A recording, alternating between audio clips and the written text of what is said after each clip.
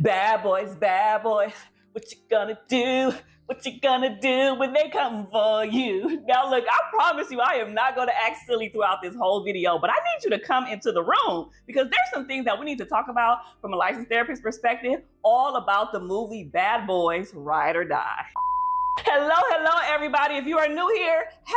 But if you are a returning subscriber, you already know how my review videos go. You know there's going to be some spoilers all up, in, through, and around this video. So if you have not seen the movie, go ahead and press pause on this, go watch it, and then come back so we can chat about it in the comments. Let me know, what did you guys think about Bad Boys 4, essentially Ride or Die? And also let me know which movie out of the Bad Boys franchise that you like the most. I think if I had to choose, I like Bad Boys 2 the best. Now, even though I just said I like Bad Boys 2 the best, this movie was really good. I can't tell y'all how good I thought this movie was, between the action and the comedy and all of the shooting and it was just really good. You can tell that this movie had a huge budget. But there are some things that I saw in this movie that I was like, yep, we gotta talk about this. The first thing being trauma.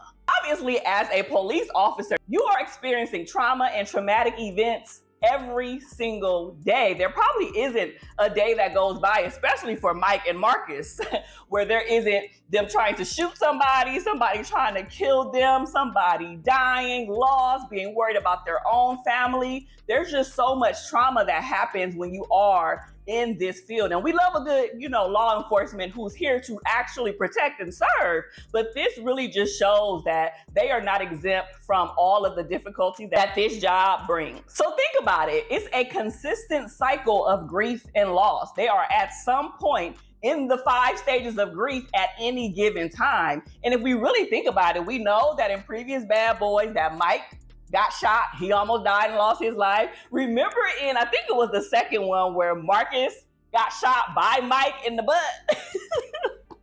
So he got shot too. And while I'm laughing, it's not a laughing matter when you experience this level of trauma. Because not only does it impact you and your family, but it also impacts other people around you. I have talked multiple times about vicarious trauma on this channel, especially with everything going on in the Black Lives Matter space, or everything going on with celebrities and abuse. I have been telling you guys to protect your eyes and your ears and what you watch, because vicarious trauma is real. And even though it did not happen to you directly, it still can impact you. So the same thing is true for Mike and Marcus in regards to all of the trauma that they are experiencing, let alone the fact that Captain was shot and compound, right? Layers and layers of traumatic experiences.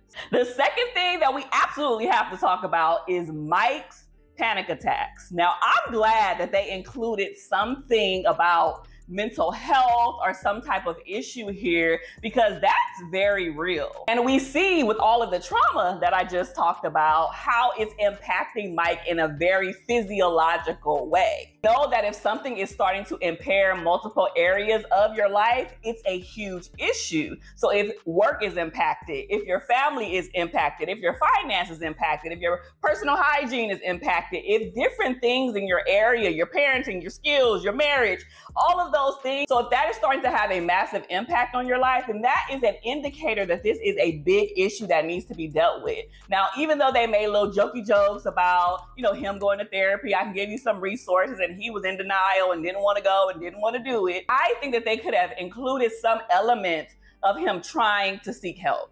So at least going to talk to somebody, at least sitting down in somebody's therapy office, at least doing something to say that he was trying to rectify the issue. Now, in previous movies, we saw that Mike was actually having sex with his previous therapist. So I don't know, maybe they shouldn't have included that element in here, especially if he was gonna wind up sleeping with her. And while Mike's panic attacks were very real, I think that they could have done a better job at depicting what that looked like. It seemed like when he was experiencing the panic attacks that he just got a little off balance, that his vision got a little fuzzy a little bit, and he just was unsure about what was going on.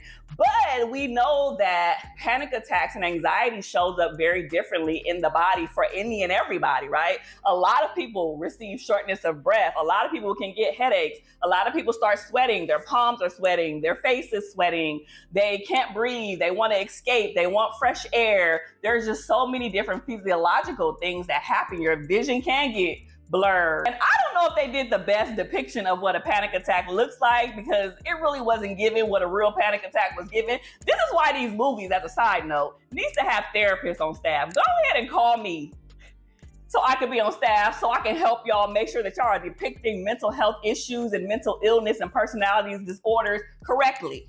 But I digress. I think Mike's panic attacks was due to a number of different things, right? He was the one who was right there when Captain passed away. Remember, he had a whole baby by a witch. I don't know if y'all remember.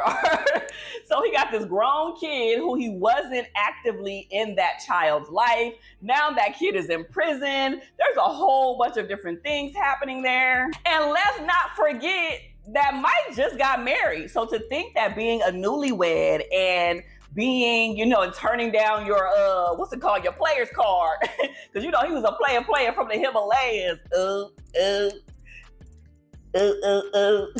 That's off of Martin for the people who, anywho.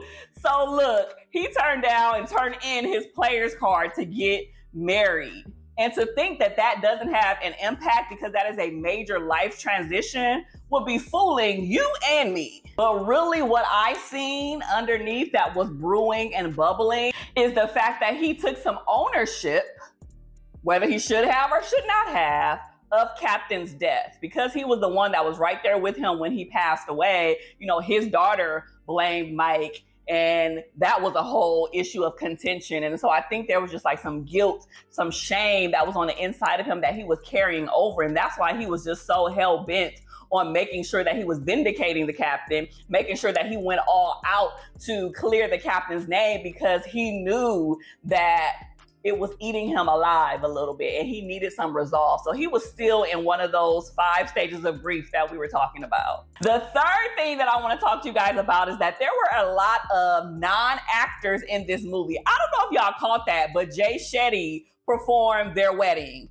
If you didn't know, DJ Khaled was in here. If you didn't know, Tiffany Haddish was in here. If you didn't know, the guy who went super duper popular and famous all over social media by not talking and doing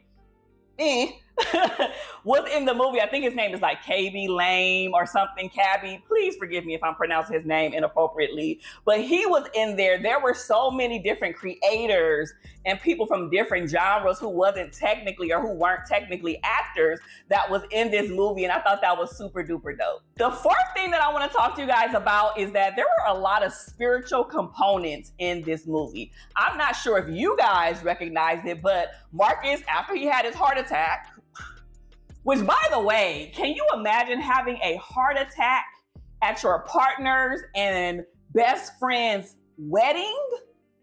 How traumatizing not only is it for you experiencing a heart attack, but for the couple getting married and everybody that was in attendance. That is a huge thing that can't be glanced over, which is probably why Mike had these panic attacks. But Marcus had this out-of-body experience where he basically died and went somewhere. I'm not even gonna say it was heaven, but he wind up seeing Captain there with a little parrot sitting on a little tree branch or whatever, and Captain whispered something to him and kind of seemed like he told him a secret.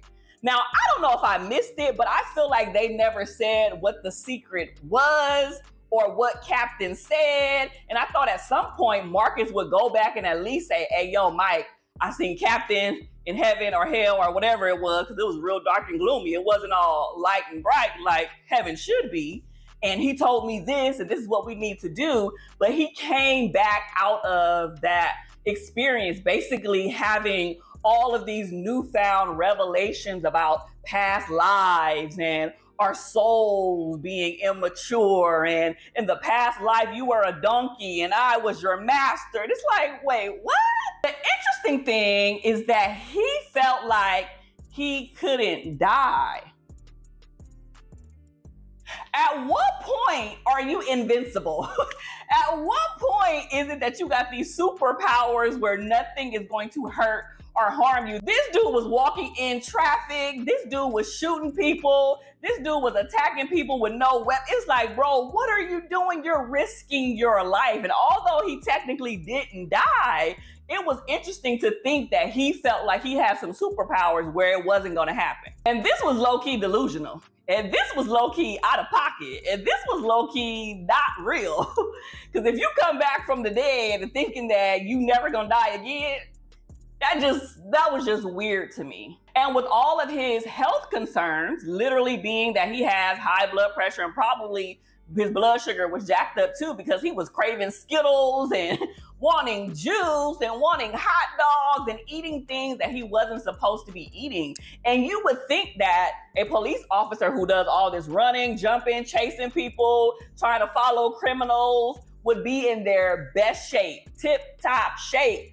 But it seemed like he wasn't, right? And he put his own life in his own life in jeopardy. And it's scary to be in. And in real life, everybody has been saying that Martin Lawrence, something is up with him in regards to his health.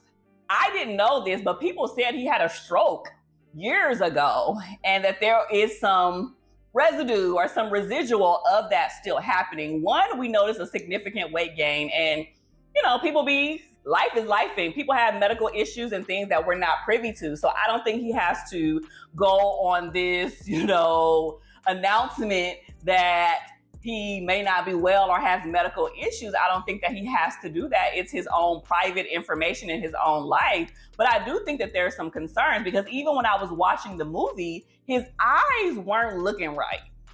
And I'm talking about the white part. The white part was like, and it wasn't even red, and it was kind of like a little brown or a little yellow-ish. And I said, his eyes, something is off here. So I don't know what type of medical issues he has. He's done interviews telling people and telling the public that he's perfectly fine. There's no issues. Nobody needs to worry. But I personally think that there is something more that he's not telling us.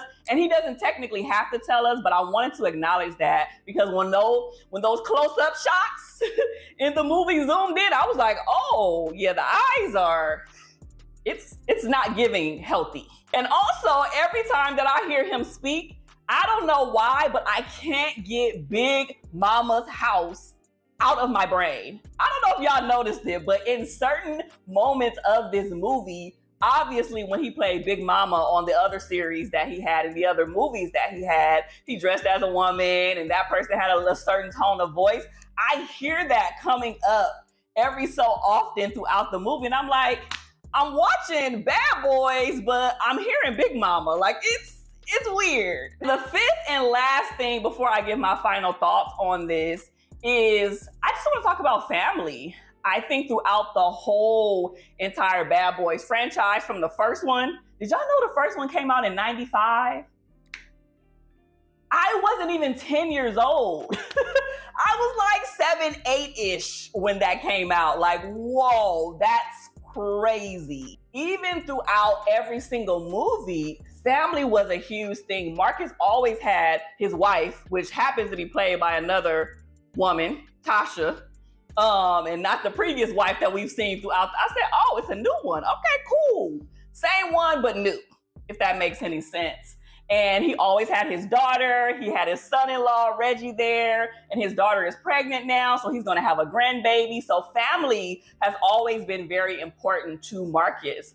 And with Mike, he was a player, like I mentioned, so he wasn't really caring, and we didn't see any elements about his extended family because he was in these streets. But for him to put down his player card, turn in his player card, and get married, that was a huge deal to Mike Lowry. Now, because family is a huge part, we even see the captain, who is deceased, his daughter and his granddaughter have a very close-knit relationship as well. So that thread was in this movie too. But what I thought would happen, and maybe it's just the marriage and family therapist in me, I thought that they were gonna pop out pregnant at the end of this. I just knew that Mike and his wife she was gonna just pop out with a little, just a little baby bump. Like, okay, they're having a baby, but that technically did not happen.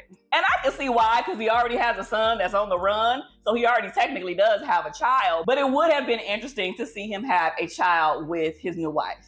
But we can't leave this whole family talk without talking about Reggie. Reggie did not come to play. When Reggie, who is in the service, okay, got the word that somebody was about to creep up in the house and try to take him, his wife, and his mama-in-law out, baby, he came with the guns, literally and figuratively. Like, he was taking everybody out. I was in the movie theater like, you better go off, Reggie, go, Reggie. But that really surprised me, and that was a very interesting scene. I'm glad that they put that in there because we know that Reggie just has very minimal parts in previous movies. So to see him protect and serve and be taking people out and really have his place in the family was really dope to watch. And one thing Bad Boys is gonna do is end the movie with a family function. Okay, they're gonna be at somebody's barbecue. They're gonna be in somebody's backyard in a pool. They're gonna be kikiing and having a good time. So I just love the support, the familial support that has happened throughout every single Bad Boys movie. To quickly give my final thoughts on this, I thought the movie was great, as I mentioned. If you haven't seen it, you should go see it. I think it was a great, great, great movie. There were so many elements in there that obviously I talked to you guys about here, but it was a good way. I'm not sure if there's gonna be another one because y'all know they like to pop out with a Bad Boy, Bad Boys 2, Bad Boys for Life, Bad Boys Ride or Die. What next? Bad Boys, what you gonna do? Like, what is happening next? Is this the end or not? But overall, if I had to give it a rating, I would rate this like an 8.5 out of 10, which I think is very good. So definitely go watch the movie. Go get caught up on the previous movie before you go and watch this one so you can be up to date and reminded on what happened. And then come back and chat with me because it is such a good movie to watch. So thank you so much for taking time to watch this review. Make sure to like, comment, subscribe. Stick around and watch some of my other movie and TV show reviews. And I will see you next time. Be blessed. Bye.